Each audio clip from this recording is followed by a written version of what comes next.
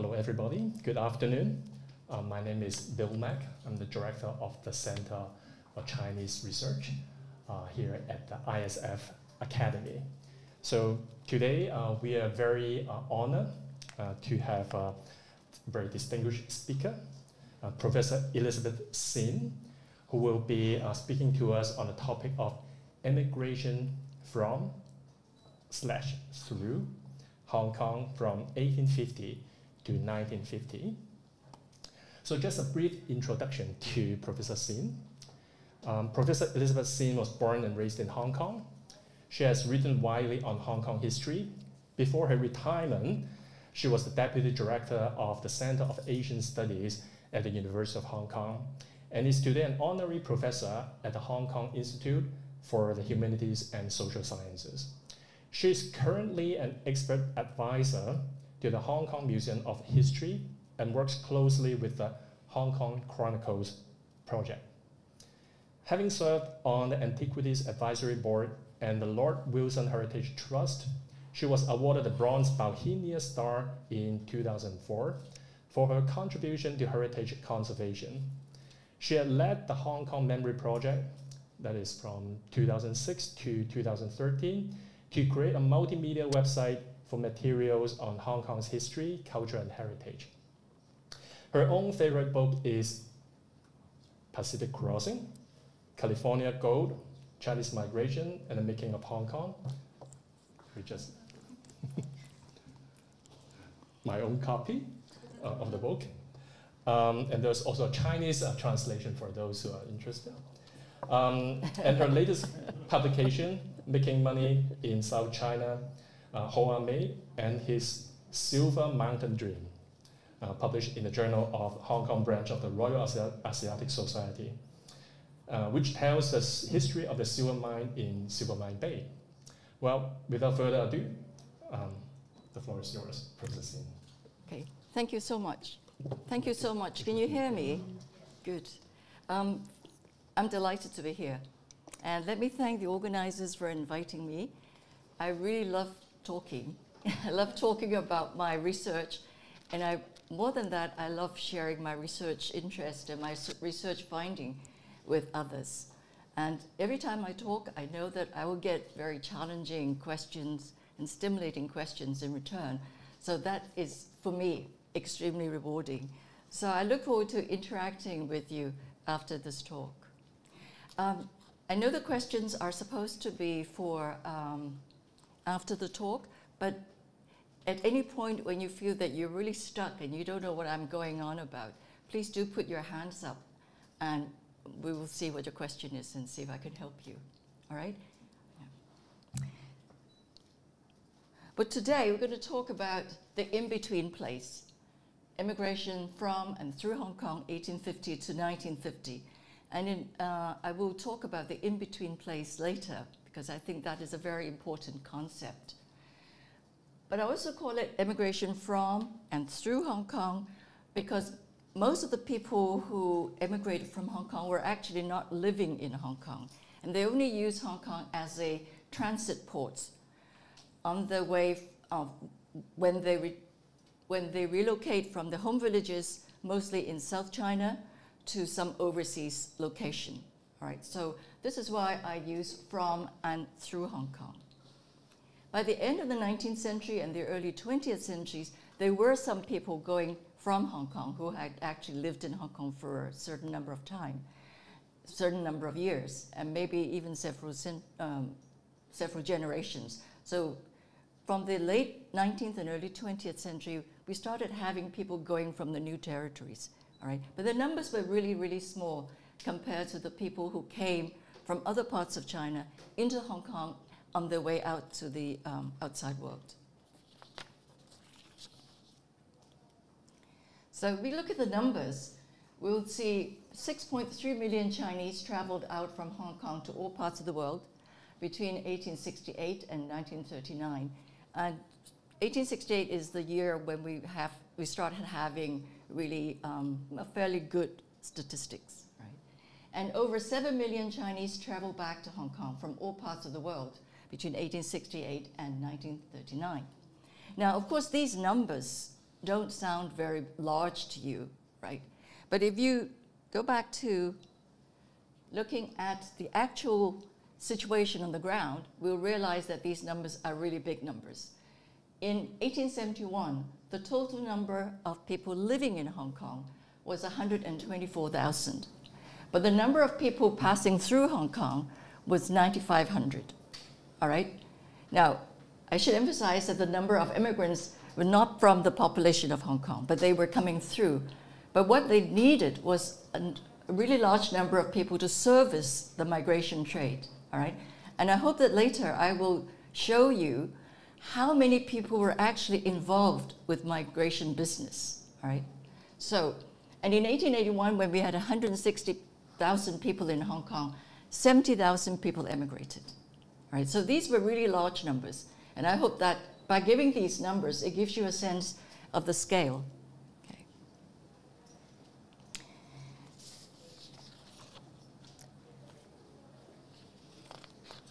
So what I'd like to do is to cover this subject, the immigration of people through Hong Kong, is to ask 5 questions, all right? Why did Chinese migrate? Where did they go? Why did they travel through Hong Kong? What was the impact of the gold rush, which I will talk about more fully? And what was the impact of migration in Hong Kong, right? So first, why did Chinese migrate? Chinese people actually were quite mobile. They were much more mobile than we thought they were. And there was a lot of movement within China itself. Now, people going overseas outside of Chinese territory were fewer, all right? But they did start going out in different centuries. And from about the 16th century, when the Philippines were taken over by the Spanish, there was quite a big number of Chinese going from Fujian to the Philippines, all right? So this was the first big migration overseas. But the really big migration from our perspective is the 19th century, when really large numbers of Chinese went. So the question is, why did they go? Well, one very, very big, well, we still think of pull factors and push factors, all right? Although today, migration studies people have a more sort of nuanced study of what were pull factors and what were push factors. But let's just look at this using a simple formula, and that is the pull factors. There was a need for cheap labor after the abolition of slavery, all right? From 1833, the British government started a very big campaign to abolish slavery. They abolished slavery within Britain, but also they tried to abolish slavery around the world, all right? So they were sort of hegemons. So they said, slavery is bad. Everybody else had to say slavery was bad, all right? Everybody had to try and comply with the British laws, okay? So when these African slavery trade ended, and plantation owners, mine owners, and other capitalists could no longer use African slaves, they had to find cheap labor somewhere else. So there was this huge demand for cheap bodies, all right? Now, today we talk about the grab for talent. Everybody in the world, every country is trying to get talent, all right? In those days, they were not looking for talent. They just wanted bodies, all right? Lots of muscle and workers, people who were obedient and could work, okay? So there was this draw factor, and people went around the world looking for cheap substitutes for African slaves. And there were 2 kinds of people whom they targeted. And of course, they were from the most populous countries in the world, India and China, all right? And so you will find a lot of Indians, 3rd, 4th, 5th generation now, living in different parts of the world. And there was a sort of a debate among people at that time of who were the better workers, the Indians or the Chinese, right? They were cheap, they were all cheap, but they thought, well, Chinese were probably a little better because although the Chinese smoked opium, after they smoked opium, they just went to sleep. They didn't make trouble. The Indians, on the other hand, for their leisure, drank. And after they got drunk, they became very rowdy and they make trouble and they fought, all right? So there was this sort of comparison between which is the better labor, the Chinese labor or who were the better workers, all right? Who were more cost effective to acquire, okay? Now, some people who went out to work actually wanted to go out because there were better opportunities. From the mid-19th century onwards, with, well, first of all, you had Portuguese and Spanish colonial expansion, but with the British expansion and American expansion, there were many more commercial opportunities. There were people coming in to invest in mines, people coming in to set up shipping companies and trading companies, insurance companies, and so on. And all these companies needed labor. But at the same time, these companies also offered investment opportunities for Chinese people as well, all right? So many of them went out to serve as clerks, they went out to serve as shopkeepers, and of course some of them became very wealthy themselves, all right? And they started to invest in plantations and mines. More people went because there was better communication. Later in the 19th century, they started having telegraphs. There were better shipping, right? And the Suez Canal was opened. So the world became much more attuned to, well, much more mobile. And it was easy for people to travel, and it was easier for people to send labor as well as to send goods. Okay. Then there were special events. The events like the discovery of gold in California. And what was really interesting was at that time, after gold was discovered in California, a couple of years later they discovered gold in Australia, and then in New Zealand, and then in British Columbia. So from about 1848 to about 1860, 65, there was just a whole lot of gold discoveries, all right? And this was a huge pull factor because everybody wanted to find gold. Okay. And then there were other events, other opportunities, other requirements for labor, such as the building of the railroads. The most famous, of course, is across the American continent. Right? And then you had building the Panama Canal, for instance, that required a lot of labor. And then in the early 20th century, there was a big demand for rubber. So rubber plantations, Malaysia, also drew a lot of workers. Okay. So we had these, drew a lot of workers and a lot of capital, all right. And sometimes it's hard to distinguish between workers and labor and capital because very often people started, when they went out, they were laborers, and they end up becoming capitalist. Well, they went into business. Now, so these were the main pull factors. The outside world looked very good, right? Now, the inside world looked terrible, and this is the push factor, all right? So the pull conditions in China, in a way, China was the victim of its own success because the 17th and 18th century in China were huge, very prosperous centuries, and there was a huge explosion of population. So by the early 19th century, there was serious overpopulation, and there was a great grab for land. All right, there was not enough land to support the population at the existing level of technology. Okay, and there were a lot of upheavals. We know about the Opium Wars. The two Opium Wars had a big impact on Chinese society and on the Chinese government because China had to pay huge indemnities. So when you had to pay these indemnities, the government had to tax people more. Okay. And also with the incoming of foreign produced goods, it meant that a lot of the native productions were suffered, all right, because the factory produced cotton, for instance, or factory produced woolen were much cheaper in comparison and probably a lot more durable in comparison. And of course, we know about the Taiping Rebellion. All right, this was one of the most disastrous civil war in China. All right, and it just devastated a huge huge areas in China.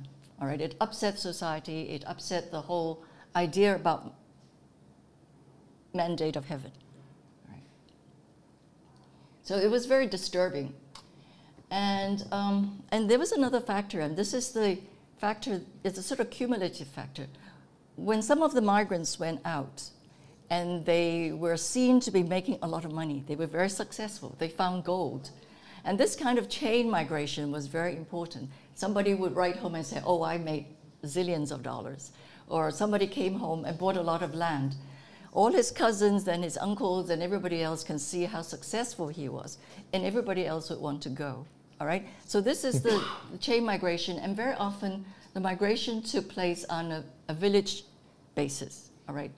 And sometimes some of the villages were just depleted of men because all the men went out. Okay. I think this probably happens in the Philippines too. Yeah.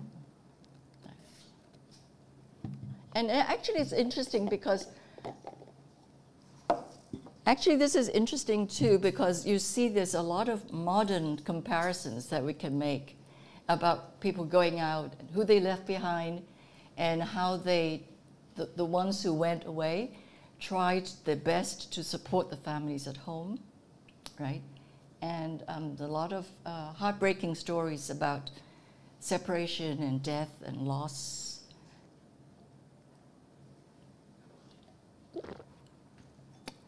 And we'll come to that. And it's a very, as I argue, I study history in order to understand human nature better, all right? And there are certain factors, certain things about human nature that doesn't really change. So the second question, where did they go?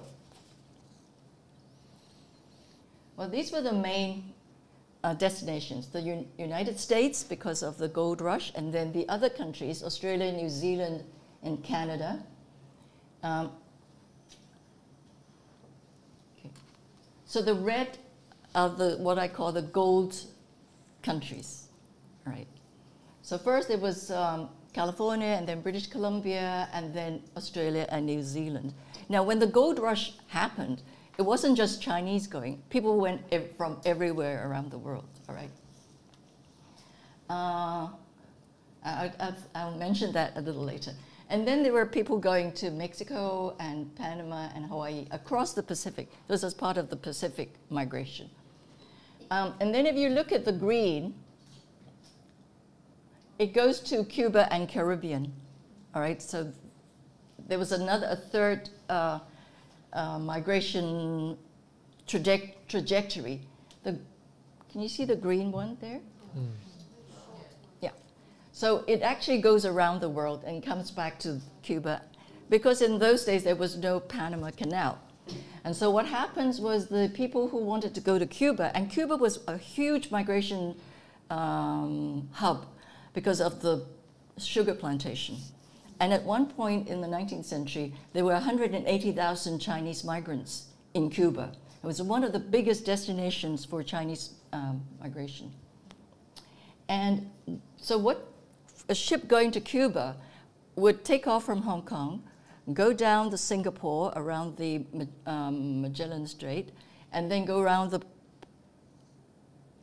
Indian Ocean, then go down around the Cape of Good Hope in Africa.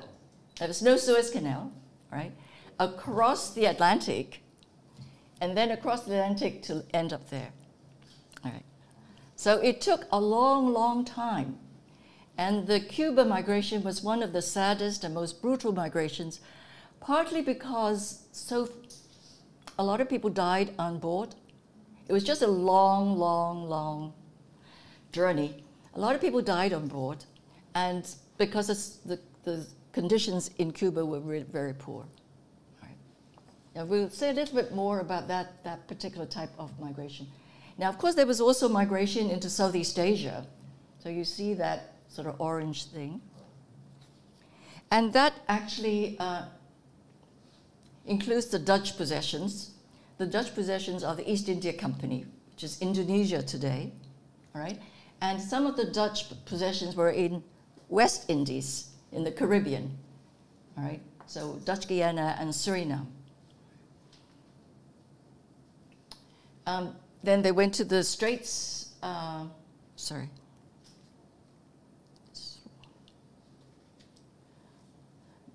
Strait settlements, which was Malacca, Penang, and Singapore.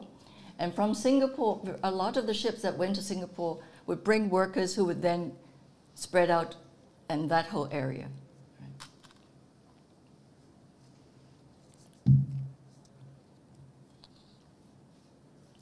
And then another group of the Hawaiian and the Pacific Islands. All right, there were a lot of people going to the South Pacific at different points, partly because they found very precious minerals in the Nauru Islands.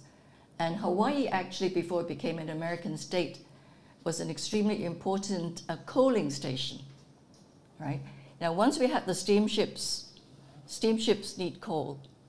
And if you look at how big the Pacific Ocean is, it was impossible at that time for a ship to travel, a steamship, to travel all the way from Asia to America without finding somewhere to pick up new coal. All right, so coaling was very, very important. Right? And that is why even after the steamships came, many ship captains preferred to continue to sail in sailing boats, on sailing ships, because it was less dependent on fuel and was much more romantic sailing a ship. You can think of, I don't know, Joseph Conrad or something. So steamships are kind of boring for some people, right? It's more predictable. But for maybe if you were traveling, you would prefer to travel in a steamship. And especially after 1867, when the first steamship line came to Hong Kong, there was scheduled sailings. So at first it was like first of every month, and the 15th of every month you have ships departing from Hong Kong for California, all right? There were also a lot of unscheduled voyages, and that is somebody would decide to charter a ship, so like charter planes today, right? People can decide to charter a plane, and you can decide when to fly, okay? So it was the same thing. There were a lot of chartered ships, but very few scheduled voyages. And that only came slowly. Right? And only with steamships were scheduled voyages possible. Right? But for many years, there was a sort of a war of attrition between sailing ships and steamships. Okay? And actually, steamships, when the winds were right, could sail from Hong Kong to California in about 34 days, 4 days. That was a record, right? But most of them can do it in 40 days. However, so this is between Hong Kong and California. People coming from Liverpool, for instance, all right, or from New York, in order for them to go to California, they have to sail down the Atlantic coast, along the west coast, oh, let me see it, along the east coast of South Africa, around the Cape Horn, and then up. So it could take maybe 150 days, whereas from Hong Kong it's 30, 40 days. So for Hong Kong, it was almost natural that it became the sort of sister city with San Francisco. Okay. And that connection was extremely important.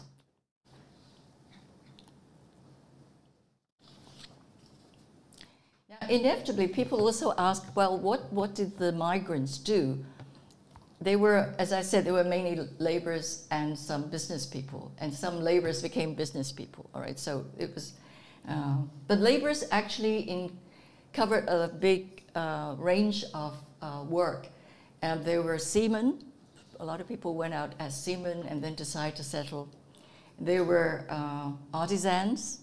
So a lot of Chinese carpenters were in demand overseas, right? And a lot of times the ships would take on carpenters so that they could work as carpenters on board and earn their passage. All right, so and Chinese carpenters were considered to be excellent. Right? Now there were also people like stone workers from Hong Kong. One of the biggest exports from Hong Kong in the 1850s was granite. So a huge amount. We have very good granite in Hong Kong. You'll be surprised. It was one of Hong Kong's big products. All right. So a lot of granite was transported to California because San Francisco was just beginning as a city, or beginning as a town actually. It was a very, very small village, right? And so they had to have buildings put up. And granite was an excellent building material. So they took the granite to America.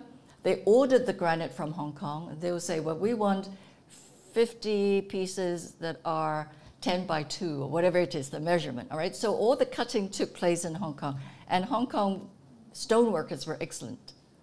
And the Hakka people in Hong Kong were considered to be excellent mason workers, all right? And so they would, some of these masons would go with the granite to San Francisco and built the buildings there, all right? So there were all kinds of laborers. Of course, some just went as sort of coolie laborers, and they work in the plantations or in the mines. But some were very accomplished artisans. Okay. Now, then the other question is, how did they pay for the passage?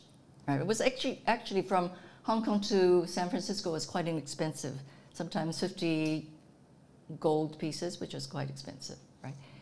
So there were several groups. Now, I have to emphasize this. Any of these categories are very not that watertight. I mean, I'm just trying to categorize them, but in fact, the line between them is much more ambiguous. Okay, so there was one kind of people was self-paying. Now, self-paying actually, I mean, some people were rich enough to pay the passage, but it also meant some people who were able to borrow money from their relatives, families. All right. So when they went, they were in debt, but they were not indebted to a money lender. Okay, and it was also common for some families and some villages to put money together and invest in one person. All right, so they know one guy will go to San Francisco, and they will all sort of put in money together to send him off. So at some point, of course, he will have to repay that money, but once he became a billionaire, it was a bit easy.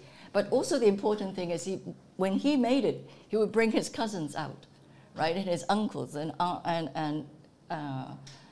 his friends, right? So this was a very important family commitment, all right? One guy goes out as a kind of, to test the waters, and if he's successful, he will bring the rest of the village.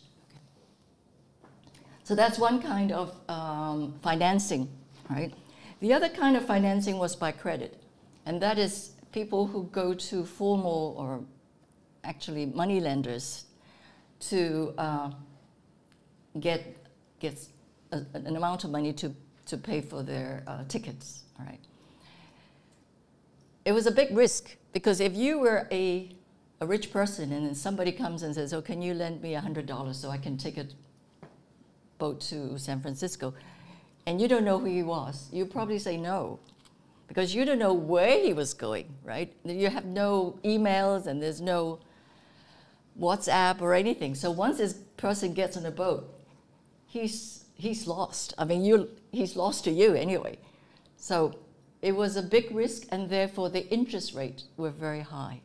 All right, so only by having a high interest rate could the financier felt that his risk was worth taking. Okay, so this guy goes off to, I mean, the guy who borrowed money goes off to San Francisco. Now the lender, of course, has to make sure that he gets his money back, right? And so he would usually have an agent in San Francisco to make sure he would collect the money from this passenger. Okay, so usually you have these branch companies, branch offices, agents, and so forth on the other side to make sure the debt is collected, all right? And this is very important, because these networks, once they were set up, could change into different kinds of networks. It could become trading networks. So this lender and his agent could become trading partners.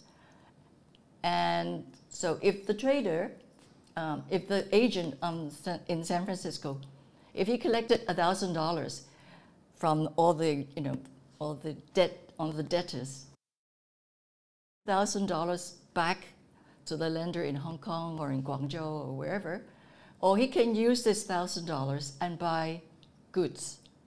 So instead of sending the $1,000 in cash or in gold, he could send the $1,000 in say, American ginseng, Fa Kei Sam. All right. So this American ginseng will go to the ship, come back to Hong Kong, and it might cost $1,500 by then. So there was a profit to be made. Okay. So this kind of credit to passengers could be turned into trade finance. Okay. And this is really important because a lot of the money that passed between San Francisco and Hong Kong, which was huge amounts, did not take place in terms of money, but in terms of goods, in terms of cargo. Okay?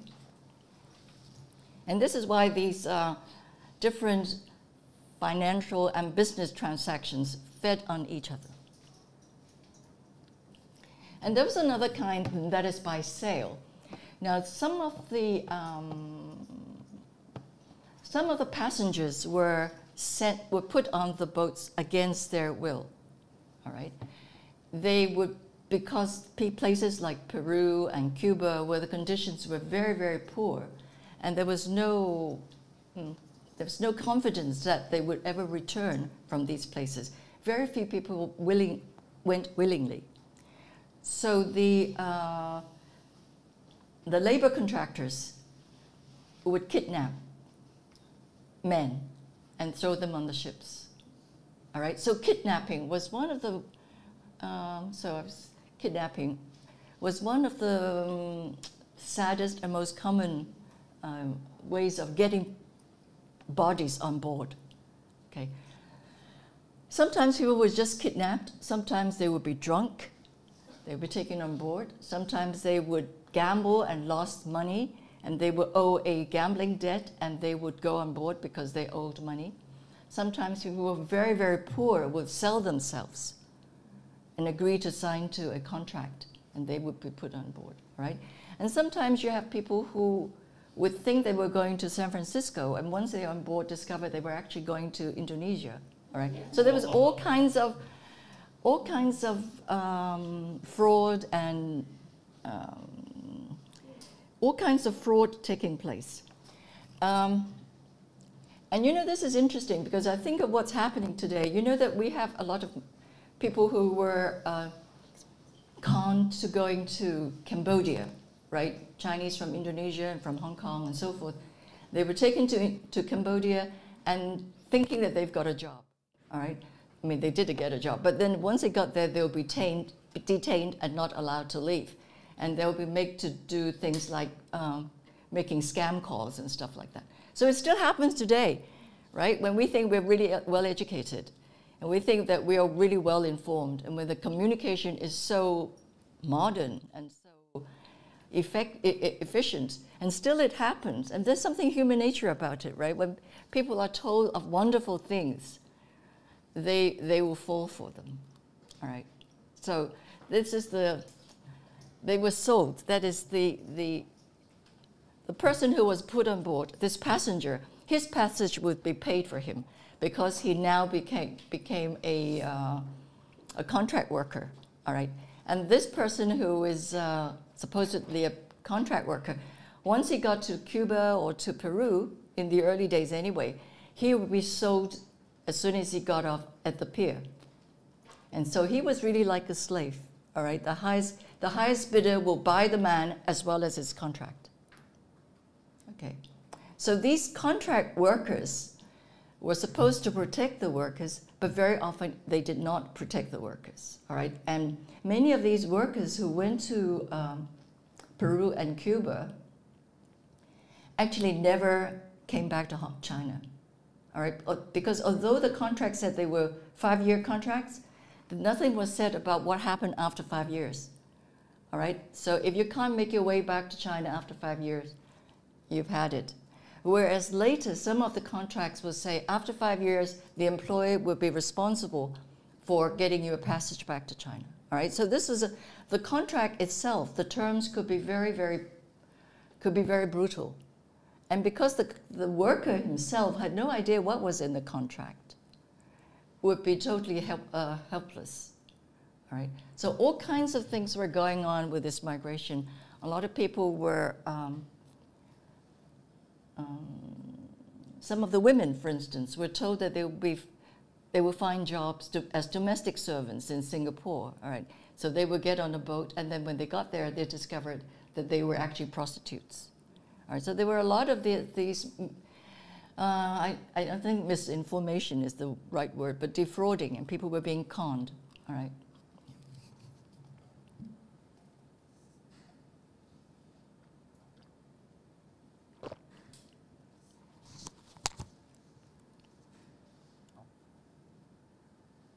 Now, then another question.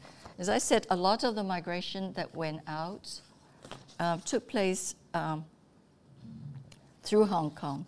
Now, why was Hong Kong so important for Chinese migration? Well, first of all, maybe I should do the second point first. And in China, there was a ban against immigration. It's called 海禁, 海禁. Right?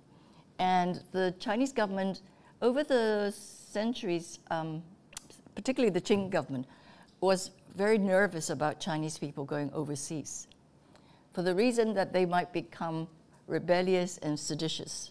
All right, so once they're outside of China, they were no longer controllable. All right? And this was partly because after the Qing, well, in the late Ming, some of the anti-Qing people ended in different parts of Southeast Asia and in Taiwan. And they organized rebellions against the Qing government. All right, so the Qing government was very nervous about them.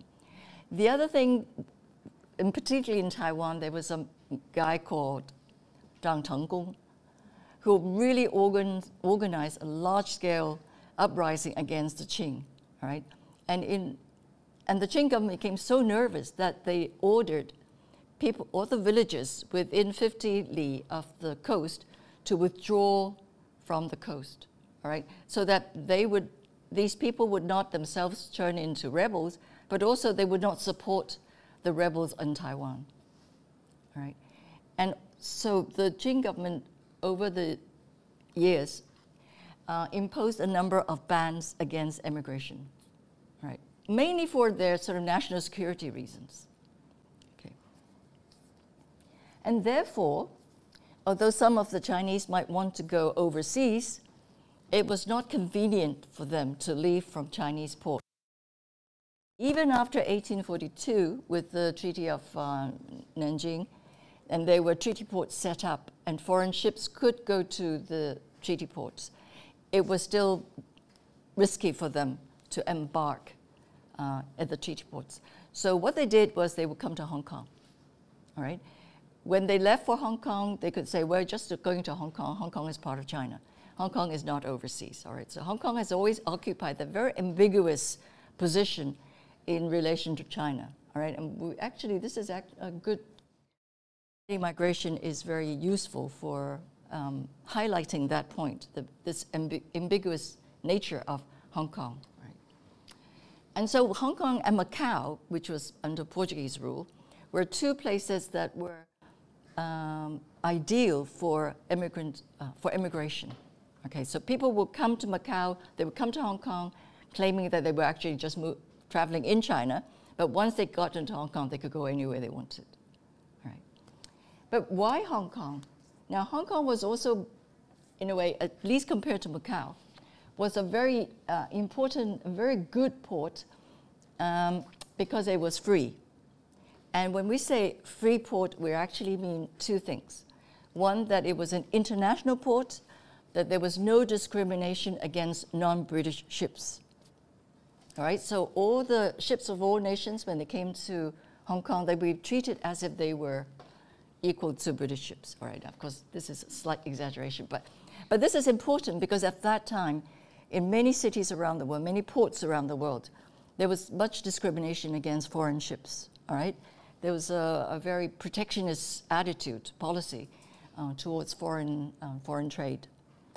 So foreign ships will have to pay more dues. they will have to have more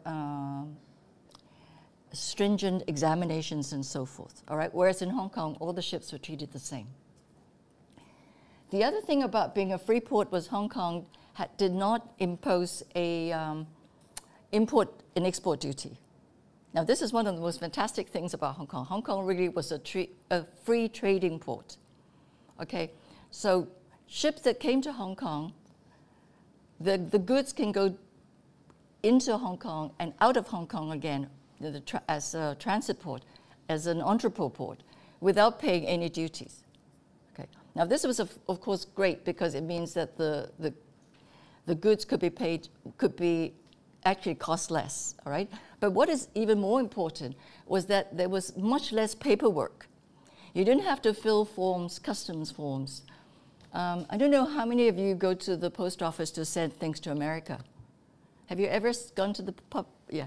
To send things to America is a nightmare, right? Whereas if you send something to, I think Singapore doesn't have to have declarations. But to America, it's just, you just have to fill a lot of forms, right? So when the ships came to Hong Kong and they didn't have to go through the customs inspection and so forth, everything was much quicker. And time was money. If you don't have to spend so much time being stuck in Hong Kong to check all the customs papers and so forth, you can move out much quicker, all right? So, and you'd have to pay something called wharfage, all right? You pay less for the stores, you pay less for seamen, because when the ship is in port, you don't have to pay the seamen because nothing was happening, right? So when a port was a free port with no import-export duty, it was much more cost-effective, much cheaper to operate, all right? Now, compared to Macau, Macau was awful. Macau discriminated against non-Portuguese ships. In fact, Macau discriminated against non-Catholics. So everything was very complicated in Macau and very unpleasant. And Macau had import and export duties, but on the other hand, it would come to see where Macau had a slight edge over Hong Kong. Now, in some ways, Hong Kong had better legal protection against abuses for passengers. A lot of these passenger ships, or the migration progress, the migration process itself was full of fraud, full of abuses. Some of the ships were overpacked, all right, very, very crowded, because from a ship owner's point of view, the more passengers you can put on, the more money you make, right?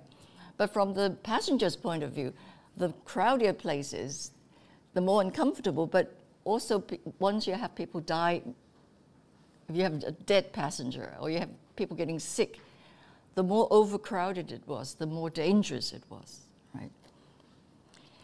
And there were quite often mutinies on the ships by the passengers because they were so brutal. I mean, the ships, well, first of all, some of the passengers were not they didn't go voluntarily anyway. So they might be thrown onto a ship when they were drunk, but when they woke up, they realized they're going to West Indies or somewhere, right? So when a lot of the people started realizing they were going to some strange country and they didn't even know they were going, they would organize mutinies against the ship's crew. All right, so this was quite common, and it was bad for everybody. It was bad for the the company owners. It was bad for the passengers because many people died. It was bad for the crew too, right? Yeah. So there were all these abuses, and so the Hong Kong government started to legislate, put in. So what time are we? Can somebody keep an eye on the time? Yes, we have 10 more minutes. Okay. Let's see what I can do. And so the Hong Kong government tried to put certain laws in place, all right? And one of the first ones was the Chinese Passengers Act. And this controlled two things in particular. One was to make sure that the people who were put on board before the ship left to ask the passengers whether they knew where they were going. The second was to make sure that they wanted to go, that they went voluntarily, all right? So and also it restricted the number of passengers that could be put onto any ship according to the area of the ship, whether it's, I think, 50 foot to a passenger, or according to weight, whether this ship was 100 or 2,000 tons or whatever, okay? So there was some protection. And some of this protection, the Chinese Passengers Act, came from the British policy of anti-slavery, the part of the British anti-slavery policy. Okay. And then in 1870, the government started to prevent laborers from leaving if they had contracts, or they were contract laborers who were going to non-British territories, which meant that if a company wanted Chinese laborers to go and work in Dutch Guiana, right, and wanted contract laborers, they could not take ship from Hong Kong. All right. The rationale was the colonial government in Hong Kong felt that that only those laborers going to British territories could be safe, because only in British territories could they guarantee the contract terms would be observed. All right. Now, of course, we can be very cynical about it, but that was the rationale. Okay. And whereas if a French colony, for instance, wanted Chinese migrants to go to Mauritius, for instance, all right, they would not be able to leave from Hong Kong because it was not a British territory, and the British government and the Hong Kong government could not be sure that the contract terms would be observed and that the laborers would be protected. Okay. Now this is their explanation. But of course, there's always another side of it. And the other side of it was because we know that all the countries were competing for bodies, right? Everybody wanted more bodies. And so they would make sure that there were enough bodies to go to British territories. Okay. And then in 1872, in Hong Kong, we passed another act which was to fight against kidnapping. All right. So in Hong Kong, you had these comparative protection for passengers. Macau did not have these rules, all right? So for Macau, the ship owners like Macau more, all right? For passengers, they liked Hong Kong more, all right? So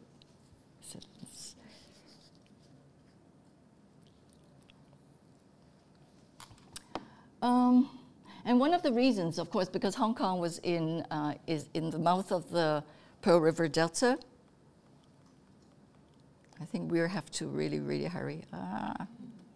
Yeah. Hong Kong is right at, and most of the people who went from the Pearl River Delta, it's very easy for them to take ship to Hong Kong. All right, we'll come back to that. But the fact that Hong Kong, Guangzhou were so close, and a lot of financing came from Guangzhou. A lot of the people came from the counties around Hong Kong. That was a very important point. That was another reason why Hong Kong was such a popular and such an important immigrant port. Okay, let me go back here. Okay, and Hong Kong was considered safe. Many of the people who went aboard, particularly people who made money in Australia and Hong Kong, would come to Hong Kong and invest in Hong Kong. They would send the money to Hong Kong to buy property. They would come to Hong Kong to set up business. So one of the most famous businesses in Hong Kong, the Wing On and the Sincere companies, were set up by people who returned from Australia, immigrants. Immigrants who returned from Australia. I'm sure you all know the Wing On and Sincere companies, right? Yeah. My time management is very poor. Anyway, so we have the gold rush. We have the Chinese going everywhere and to find gold in California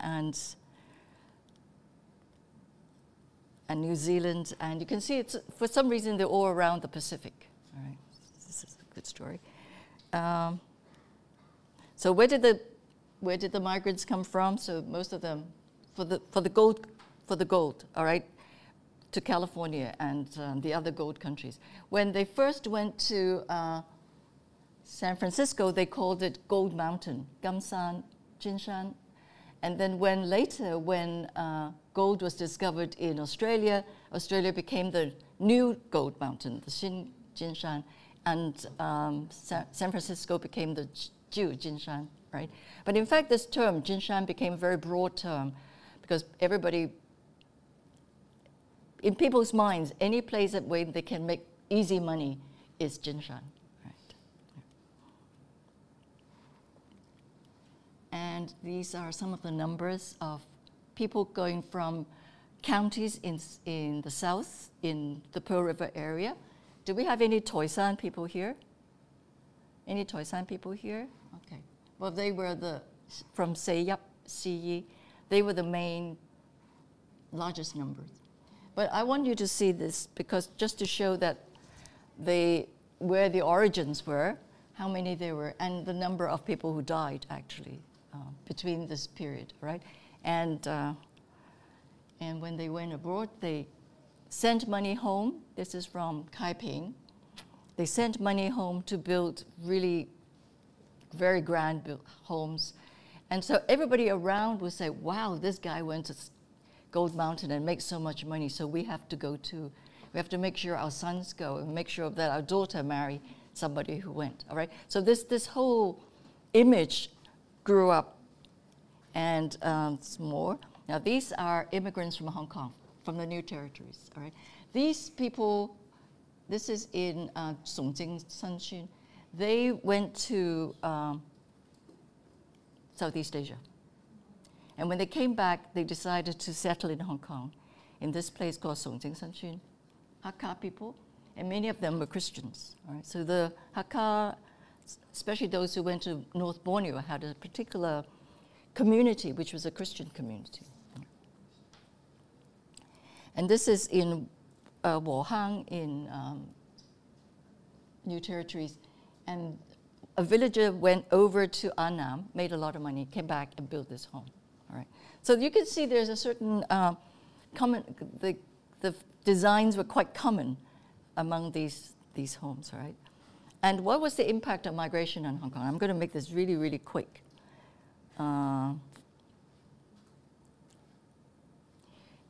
When Chinese people went overseas, particularly to places like to California, they created markets for goods from China or from Southeast Asia, right? So from Hong Kong, there will be a lot of food, a lot of clothes, shoes, opera, medicine being sent to the consumers in San Francisco, all right? And from California, they'll be sending back things like fakisam, right? American ginseng, quicksilver, which was very, very big, wheat and flour, and that was very big too. So here, the trades would coincide. The food that was sent from Hong Kong to San Francisco, of course, were not grown in Hong Kong. So you have sea cucumber and swallow's nest, bird's nest, and shark's fin, all of these very, very expensive foods, and Chinese medicine like dongchongchou and so forth. All of these would first come to Hong Kong from the north and from the south, right, Southeast Asia, from Australia. And they would go to San Francisco and they would spread out from San Francisco, right? And the goods that came from San Francisco would go to Hong Kong and also spread out all over Hong Kong. Now, on the China side, there was an old trade called the Nanbak Hong, which is the south-north trade, all right? So these were goods coming in up and down the China coast into Southeast Asia. With the Gold Mountain trade, the two trades coincided. So you have a north-south trade and a southeast-west trade. And this is really important because it was this intersection of the trades that make Hong Kong such an important hub. So it's not just shipping, it's not just passenger trade, but trade, all kinds of trade as well, all right? And the second thing is really important is that I'm going to try to finish this in about 2 minutes. The overseas Chinese sent a lot of money back. The Qiaohui was very, very important. So the money coming back to the villages in South China actually supported the livelihood and supported a lot of the building of infrastructures and schools and bridges, libraries, big homes, businesses, railroads, and so forth, all right? So the money coming from overseas was a very important source of the southern Chinese economy, all right? But what is important was most of that money came through Hong Kong. So Hong Kong became the foreign exchange center. American gold would come to Hong Kong, and it would be changed to silver before it was taken back to the villages in China. Because in China in the 19th century, most of the people preferred to use silver. So silver was expensive in China. Gold was expensive outside of China. So the gold comes to Hong Kong, was sold into silver, and the gold remained quite cheap. So the European and the American banks would come and buy gold from Hong Kong. So Hong Kong became a really, really important exchange center, all right? It still is today, and the roots go way back. And there was a cultural exchange. One of the most important, funniest things that I often find is American immigrants sent their children home, sent their children to Hong Kong to learn Chinese. Chinese immigrants in Southeast Asia sent the children to Hong Kong to learn English. So there is this interchange. Hong Kong is a very important interchange. Okay. Some immigrants actually sent those kids to the home villages so that they learn how to take care of their grandparents and stuff like that. But Hong Kong was a very important place for education for overseas Chinese. All right. And so there was a wealth investment and so forth. And there's a return of bones. I've just spent 2 minutes to talk about. Do I have 2 minutes? Well, I'm past my 2 minutes, but anyway. This is an overdraft, right? The return of bones. One of the most important things that Hong Kong did was to enable Chinese who had died overseas to be buried at home, in their home villages. One of the most tragic things for Chinese people in the 19th century was to die overseas. All right, so if you go to California, if you go to Melbourne and Sydney, and your aim was to go there, make a lot of money, and come home, right? But it doesn't always happen like that. So if you got sick and you died there, what do, right? Now, the very, very rich people could afford to be sent home in coffins, but that was very expensive because you have to preserve the body, right? The people who are less wealthy would first be buried locally in San Francisco or in Vancouver or wherever. And in a few years, the bones will be picked up and they'll be cleaned and they will be put into bone boxes and sent back to China. All right? And then they will be sent back to the home villages where the children will make offerings to them. All right? One of the worst things about dying overseas was that no one will make offerings to you. I mean, not you, to you, but to the deceased person, right? And the deceased person, when the deceased person did not receive offerings of clothes or food, particularly of food, what will happen to him? He becomes a hungry ghost. He becomes a hungry ghost and he will haunt people and he will do terrible things to the living. 孤魂野鬼, right? 孤魂野鬼. That is like the scariest things you can imagine, all right? So the person who died did not want to be a hungry ghost. Right? His friends around him in San Francisco also didn't want a hungry ghost around them. So it was really important to send his bones back to China so that he would rest in peace. All right? And that is why one of the things that got sent from Hong Kong to San Francisco a lot was joss paper, like ritual paper and things you can burn. And right. And so to make sure that all the rituals were followed very strictly, right? And a lot of ritual masters were sent over too, to make sure you had the feng shui and pick the right dates and so forth. So migration involved a lot of ritual exchange, all right? A lot of ritual migration as well. Okay. So the bones that were picked up or in New Zealand or in Melbourne or wherever would come through Hong Kong. And in Hong Kong, they will be collected and they'll be stored. And the people in Hong Kong would try to contact the families at home. All right, so say Mr. Leung, he's from Toi San. All right, so somebody will go to Toi San and look for his wife or his children or whatever and say, okay, Mr. Leung's bones are coming. So we will send it to you, and please make sure somebody will pick up the boxes at the pier. Okay, so there was a lot of work, because even finding the bones in San Francisco would be very difficult. These bones, people died not in the center of town. They died in all over the places in California. And it's California, Nebraska, wherever, Oregon, and they could be all over the place. And if you can imagine how isolated these places were. And very often, they would be told, okay, Mr. Leung died somewhere. And sometimes they had to hire Indian scouts to take them to these places, and to take the horses and the donkeys up there, right? So that's a long, long, very hard work. So they would go and they would try and find the burial place, and they would exhume the bones, put it in and they do all kinds of rituals to make sure that everything was clean. Now, sometimes they didn't find the bones. And when they didn't find the bones, the ritual master will call for the spirit of this person to come back and put it in a box. And this is the Zhao Hun Shang. All right? So this Xiang would, just like bone boxes, they would put it aside. The person's name would be put in a silver medal and put aside. And all these would be transported back to Hong Kong. All right? And in Hong Kong, the organizations would contact the homes, the families, to wait for these things to go there, right?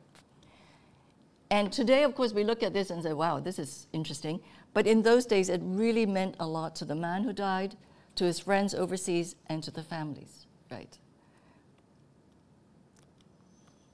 Oops. I can't make this move. Click out of the box. So just move the mouse. Yeah. Okay. Oh, this is the Dongwa Hospital coffin home. It's just along Victoria Road, and you probably pass it every day you come to work. It's where all the cemeteries are. This is the Dongwa Hospital coffin home. And many, many thousands and thousands of coffins, and the bone boxes are there, okay? That came back from all over the world, would be stored here until they were ready to ship back to the home villages. I mean, it's a fantastic, I think it's a fantastic story in human history that so many people were able to be buried back in the home villages. But not only that, but how many people were involved in making this possible, right? And so this is when they're one of the graves of the person who was buried back. And this is a really amazing map. This is the Dongwa Hospital story. And they used the documents, they used the records in the Dongwa coffin home to identify the places that had sent coffins back to Hong Kong and from Hong Kong back to China. All right. So you can see they were actually practically all over the world. Now, of course, Europe didn't count that much before any time before the mid-20th century. All right. So before the mid-20th century, most of it was Southeast Asia, North America, South America, Australia, and the Pacific Islands. All right. So these places all sent their coffins back through China to the home villages. And most of the home villages are along the south coast, actually. It's just an enormous undertaking, and it's global, right? And it's just a very moving story. And in the process of doing all that, we have a lot of networks are built up. I know. Okay. So So as a result of this, a lot of charities grew up, and particularly the charitable organization, the Doma Hospital, which was set up to take care of the immigrants, to take care of their dead immigrants as well, right? And to make sure everything was okay. So you had lots of networks that were set up, and these networks were intersected each other, okay?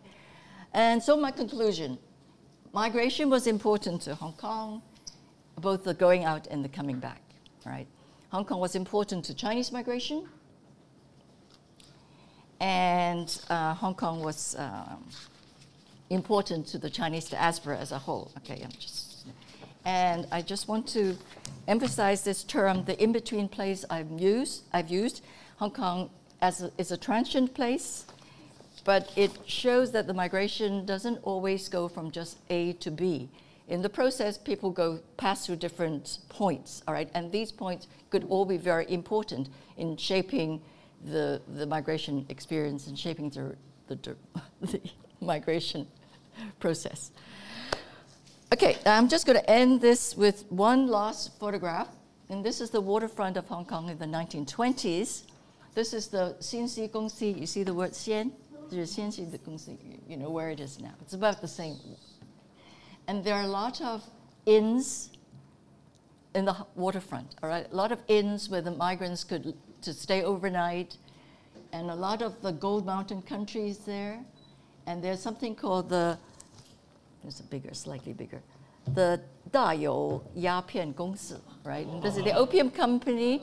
Opium was very, very big. Opium was one of the main exports from Hong Kong, prepared opium. Right. It was a very, very big thing. One day we can talk about opium. And there are banks that would change your currencies. And so this is, I love this photograph because it shows how much Hong Kong faces the world. All right, you look at the, yeah. Okay. Well, let us give Professor Sinn a big round of applause. I think you would all agree with me that in a short 1 hour time, we have a fantastic history of Hong Kong, and a lot of us here from Hong Kong, we all have some story connected to this topic from our grandparents' generation.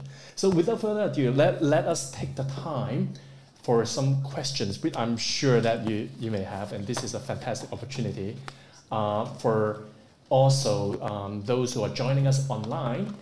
You may leave some question in the I believe in the chat box, or if among our audience you have questions, please just raise your hand and tell us who you are. And yes, please.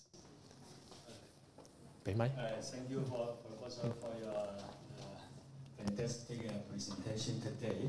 I'm Ying Huang from Original Global University. I'm a professor there. Actually, from my own background, I understand quite well about your talk because most of my grandpa is the only one who stayed in the mainland China, and all his brothers, even his either brother or his younger brothers, immigrated to all parts of the world. So I quite understand many of your presentations and findings here. But there's one question from my mind. I come up why your research year stopped at the year of 1950. I guess there's some reason for me. I have my answer, but I would like to ask you why you stop here? Just because there is some kind of watershed of the year there, or just because you want? It's 100 years. It's 100 years, and also if I went on any longer, I will be here all night, and you'll be here all night as well. No, 1949 was a watershed, right? Because the People's Republic of China started to have a different overseas Chinese policy. The Qiaobu was different. They have a different attitude. So from then onwards, the connections between overseas Chinese and the diaspora, between China and the diaspora changed, and that also changed. But of course, by 1979, everything changed back. Yeah. But that's a very good question. And in fact, in 1949, many of the coffins and the bone boxes in the Doma Hospital couldn't go back to China anymore. Yeah. But for Hong Kong, it was really important because Hong Kong then became even more important because many of the people who couldn't go back to China came to Hong Kong and settled in Hong Kong. And many of the people who couldn't go to America came to Hong Kong. So Hong Kong became the meeting place for split up families. Yeah. And also really important, I think this is really important, because after that, after China became more isolated, Hong Kong became, to overseas Chinese, particularly to young people, Hong Kong became the image of modern China. So they watch Hong Kong TV, they watch Hong Kong movies, they bought Hong Kong magazines and read Hong Kong books, right? So for the period that China was closed, from about 1950 to 78, 79, Hong Kong was, to many overseas Chinese, modern China. Yeah. And I think if you are interested, you should study that period. So in a way, Hong Kong was not the bridge, Hong Kong was it, right? Yeah. We are running slightly out of time because our next part will be the discussion among a few discussants. But before we move to that, do we have another question? A short one. If not, then we'll have a slight break of, let's say, 2 minutes. So before we do that, let us thank once again those who are joining us online. We will end our online program here. And for those who are staying here, we will take a break of about 2 minutes and then we will start again with a discussion. Thank you. Bye.